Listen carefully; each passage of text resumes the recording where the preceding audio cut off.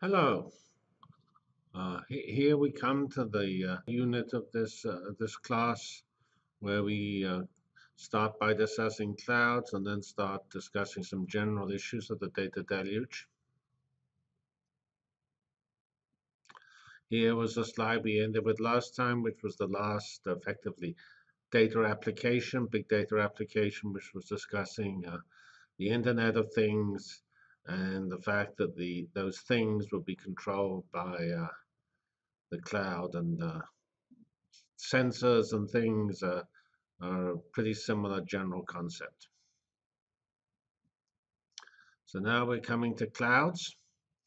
And clouds, as we discussed, are very important as they are the back end that naturally controls both the things which we just discussed and all the processing of big data. This slide is from Microsoft Dennis Gannon and shows some of their data centers across the world, which Dennis points out that they have 100 data centers, Microsoft, across the world, varying in size from small ones to large ones, which are in the size range of 100,000 to 1,000,000 servers. And both the global distribution and particular examples are shown here. I've pointed out already that when you go to the internet, you can find lots of information. But to decide how reliable that information is and get exactly the right answer is often not so easy.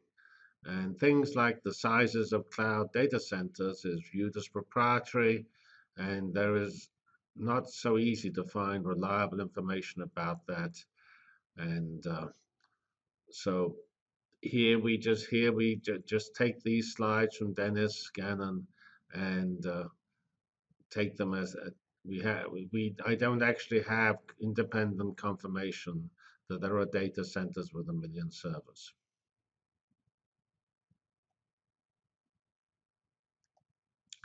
So one particular picture here, which is shown in expanded, is that of the 4th generation data center, and we will discuss those in just a tiny bit more detail as they illustrate some of the issues of clouds. So clouds are of course important here because they are the natural processing places of big data. They're sort of natural because big data was first highlighted by those what you might call the Web 2.0 or internet applications such as search and social networking and e-commerce. And clouds were developed first to process this data, and then starting with Amazon, it was realized that these facilities, which were being built to process this enormous amount of internet data and internet transactions, could be used more broadly, and uh, that sort of introduced the concept of public clouds and the fact that clouds can be used generally. And now it's sort of become a technology for data centers. So clouds have revolutionized the technology for data centers because they have introduced much larger data centers. And so in going to much larger scale, they've looked at the issues of efficiency and optimization that have not had such a strong focus in the past. This slide also is from Dennis Gannon, and it makes a sort of simple point that, but critical point that the reason why clouds are clouds and is that there are economies of scale by putting all the computers together. So the essential idea behind the cloud is that the internet allows us to access computers wherever they are. So we could do what was the grid, which is to say, so what we'll do is we'll take computers, scatter them across the globe, and then use the internet to integrate them together, and then we get some giant computer. So that's one actually relatively important view.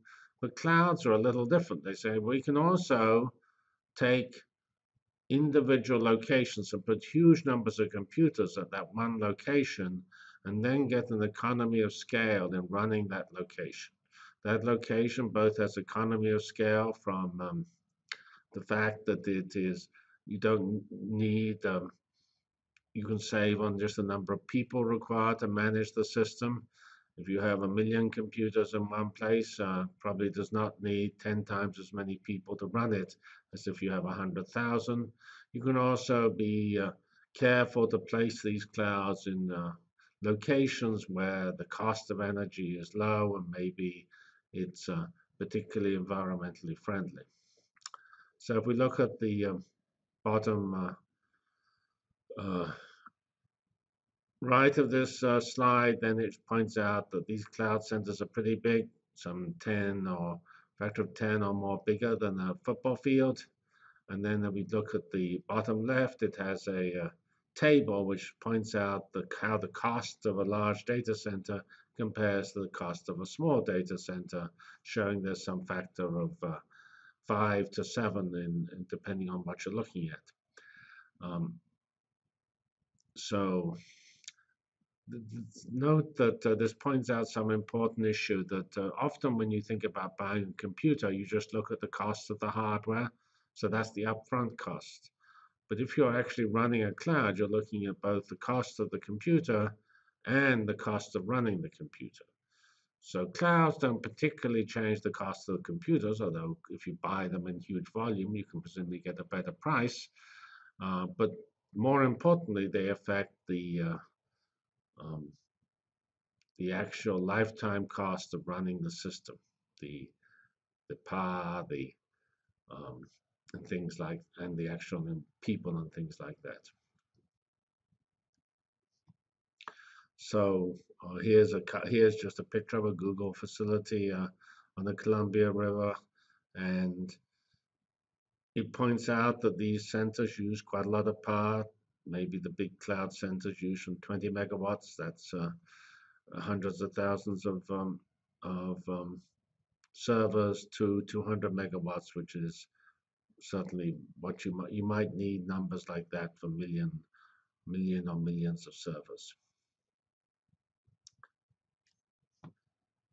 So this slide here is a somewhat old slide with a quote from Microsoft, a press release about their Chicago facility, and it points out that one of the technologies used is a modular technology, which is actually expanded in their 4th generation data center, which says that you build data centers not with the unit being the rack, but the unit being a shipping container.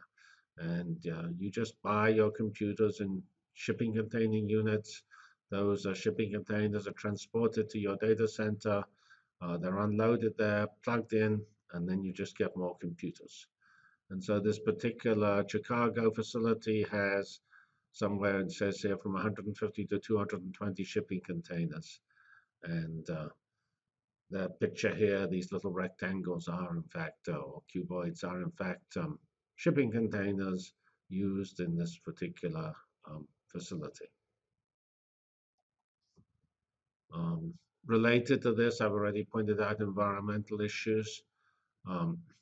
So we can do two things. We can both position the cloud in a place that has environmentally friendly and cheap energy, but we can also design it in a way that is extremely efficient.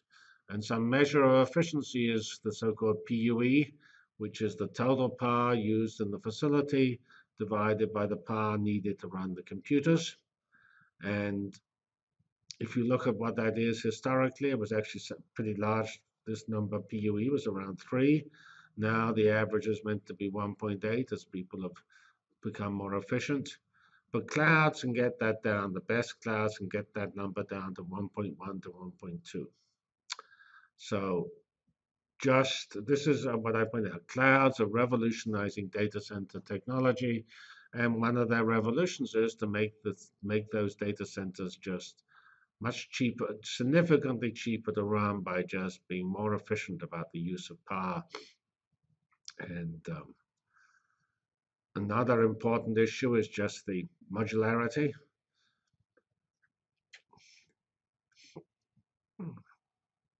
So in the fourth generation data centers, which were shown on the previous but one slide, uh, they're eventually making everything modular. So that I give a link here to show in more detail, not just the container-based search, everything is modular.